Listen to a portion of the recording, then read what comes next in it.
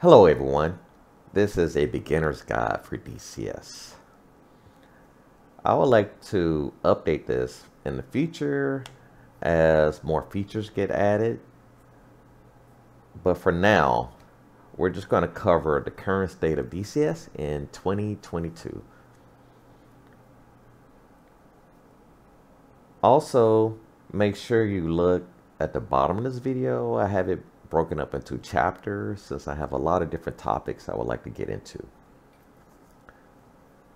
The first topic is what modules should you get? Well, that's easy. I would always recommend F-18. The F-18 is a great start. Most people just tell you grab the Hornet, and that's because the Hornet is very easy to taxi. It's very easy to land. Like, it's so easy because the landing gear on the Hornet is very tough because it has to support carrier landings. That's why I think that's just some of the reasons. I also did mention there's also a lot of modules, a lot of story modules. There's Rising Squall.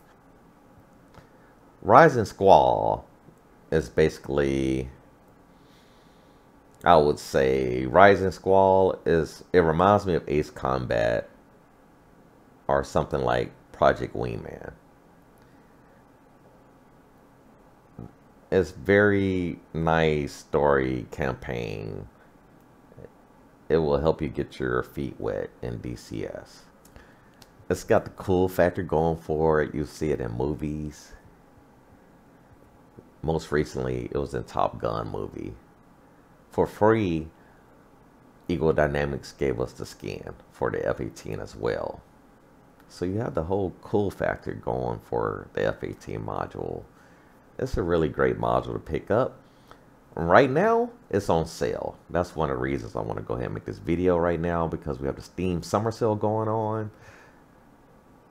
And me, I'm always looking for a good deal. So for the price of the F-18, it's a steal, I think. It really is a steal. And that's my favorite module. I have a lot of different jets, a lot of different choppers, other modules in DCS. But that's by far my most used module. I fly it all the time. I fly it over the F-14, I fly it over the F-16, I fly it over the Viggen, the Hind, the Apache. It's my favorite module by far, just not close. Next topic, DCS Standalone. So a lot of people, what they do is they move on to DCS Standalone from the Steam edition. And the reason why is because the Standalone edition has 14-day trials. Take a drink there.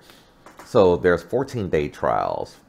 And this is unparalleled. I have not seen this feature anywhere else out of all the games. Let me know in the comment if you know of any other games that has like 14-day trial period. So for any module, you can test it out for 14 days. That's crazy. It's definitely, that's amazing. I'm so glad that they added this. It's been active for a few months now. You can easily just go to the ED website, click on the module. As long as the module hasn't been like as long as it's not brand new module. So I think after the module's been in play for like 3 months, like I think most recently the Apache, they just added that, so you can go trial that out. So any module, and that should keep you busy for the longest. And that's one of the things as a new player should take advantage of that. All right, next topic, where do you go for tutorials? This might be funny coming from someone that loves to post up videos, but I'm gonna just lay it out for you. Chuck's PDF guide, that's like my first stop. Actually, really might be my second stop. First stop might be Wags. Check him out. So he's an ED employee, and he'll give you information about a feature before it comes out. So he'll post up a video. Like most recently, he put up a video about the talls that was added recently for the Hornet, for instance. Basically, Wags is one of my first stop, and I'll make sure I link to him. But my second stop is Chuck's PDF guide. And it's very nice. You can just quickly reference whatever you need to learn for your jet. It's amazing. Next, one of my next topic is like, where do you start in DCS? One of the things that I do in DCS, one of the first things that I do is like, I make sure I can, like cold start, there's a key binding for that. And I have voice attack also, so for any plane, I can just tell voice attack to just start my plane, and it'll automatically go through the script and then just start up the plane for me. So really one of the things you want to focus on, like cold start is important, but not for the reason, in my opinion, for the reason you might think it is. The most important reason that I like to do cold start is mostly so I can learn where things are in the cockpit. And every module pretty much comes with a cold start tutorial. So that's one of the first places you will want to go to, I would say. All right, so we're looking at cold start, taxi, and landing. And that's why I mentioned the F-18 at the beginning, because it excels at all of that stuff. Like for instance, the F-16, the taxi, it's very easy to tip that thing over when you're starting out. Also, it can be difficult to learn how to land the F-16. So that's another reason I always recommend start out with the F-18. I would like to say F-14 maybe, but really the F-18 just has so much going for it with the huge wealth of single player campaigns. The only other module that has more campaigns is the A-10.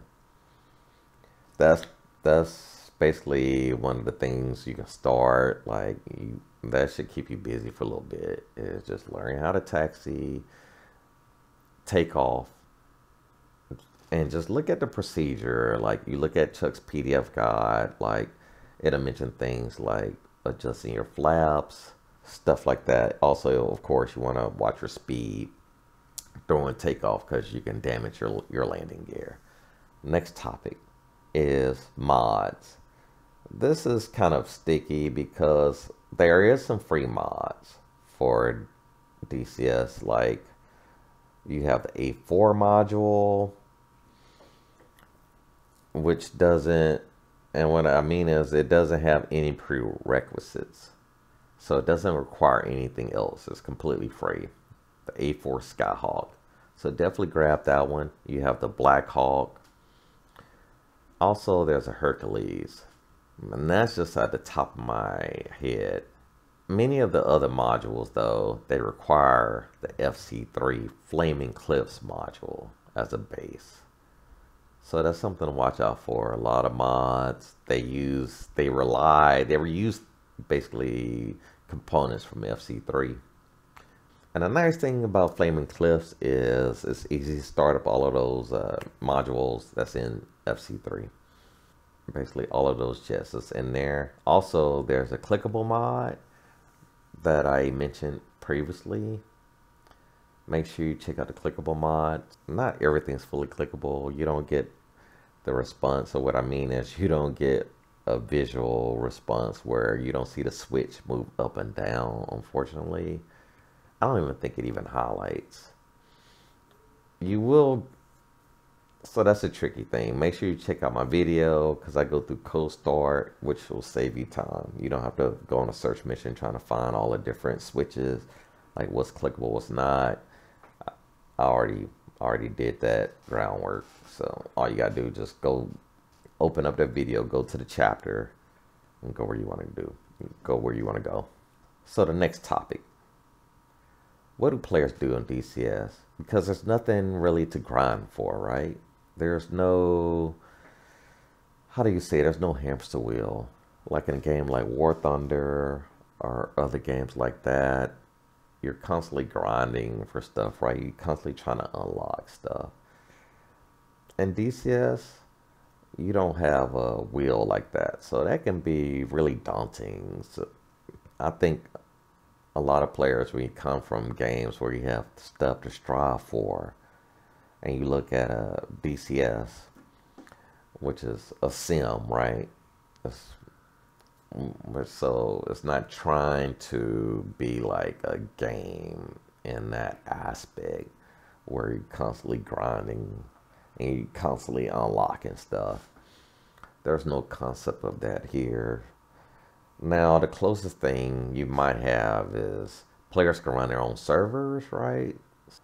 Basically, one of the things that players can do then is you can hop on a server, and some servers, they're persistent, and there's little goals that you can accomplish.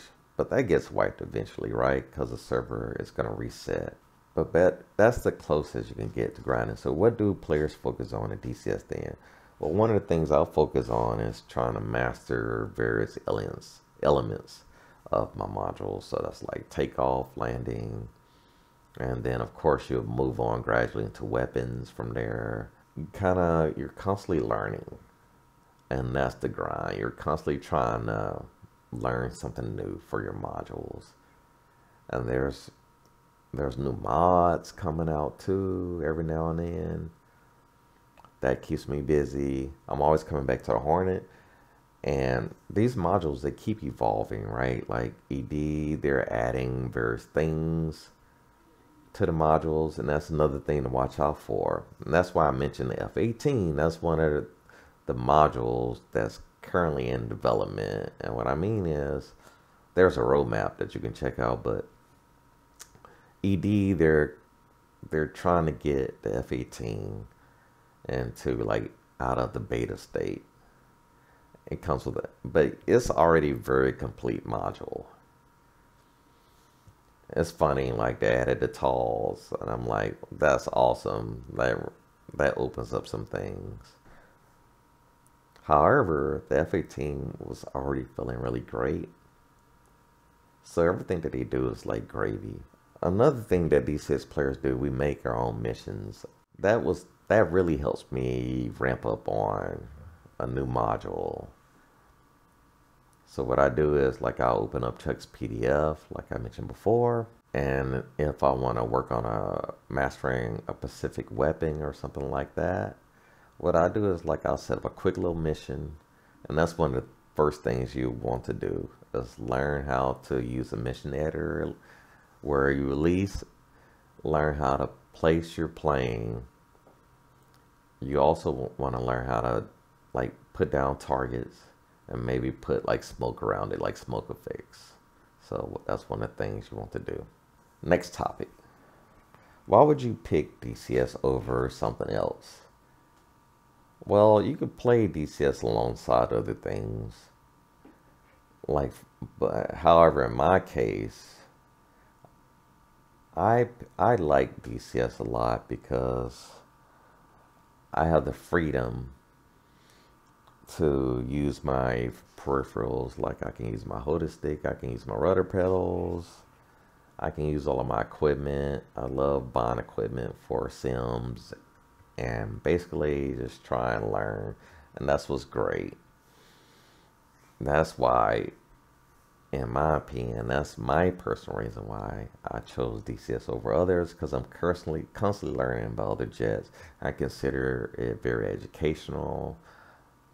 I feel that the modules, like the vast majority of them, like the jets and stuff, they're very reasonably priced. And I'm comparing that to other sims and games I played. It's very, very reasonable. Like, for instance, the F-18, you don't have to go crazy and buy a bunch of modules, right? All you really, like, you can get hundreds and hundreds of hours. Like, I own multiple modules, but I'm telling you, the vast majority of my time is, I treat the F-18 as study level. What I mean is where I'm just trying to learn every major aspect of it. And I've been playing almost 2 years now, and there's still things I have not used in this jet. And that's one of the reasons why I love DCS. Next topic. VR or head tracking. I use both. However, for most players, this is a tough one because I love VR. It's very immersive. It's amazing. There's a but though. Currently in DCS, and I mentioned this before, but right now, multi-core support is not really using all of the cores in the CPU. And its performance, we could really use some more buffs. I would say we could use some buffs to VR. I made some videos, a lot of different videos where I was playing in VR. And I basically threw my wallet at my computer. I have currently the best graphics card on the market. I don't have the best CPU on the market though, but I have a very, very good CPU. But on average, I'm only getting like around, it depends on where I have my headset set. But let's say if I set it to like 72 Hertz, I might only be getting like 36 FPS. 36 FPS on average. I would say that could be single player, multiplayer. That's where I'm at. And that's using, I'm also using VR Perf Kit. It's basically, in summary for this topic, if you have to choose, then you might want to just go with head tracking. A lot of people love TrackIR. I personally use Toby. That's just what I use. I like Toby. However, a lot of people like TrackIR. That's basically an option for any budget. I always say, like, if you have a cell phone, there's different head tracking solutions you can use for a cell phone. Plus another reason, like if you wanna, there's little things, right? Like all the time you wanna have you're looking at Chuck's PDF maybe. A lot of us look at Chuck's PDF guide. So now there's mods and there's something called a knee board. That's something you should look into. You want to get a knee board for DCS. Basically, like for instance, I have the F18. Basically, for any module, you want to find a knee board for that module and use that knee board. Let's say in conclusion here, I do find myself using head tracking a lot. I go back and forth, even though VR is more immersive. Hopefully this video was very helpful. And if you like the content, don't forget to like and subscribe. Let me know in the comments if there's something I could have done better, or if there's some important detail that you feel might be helpful to beginners. Thanks for watching. That's it.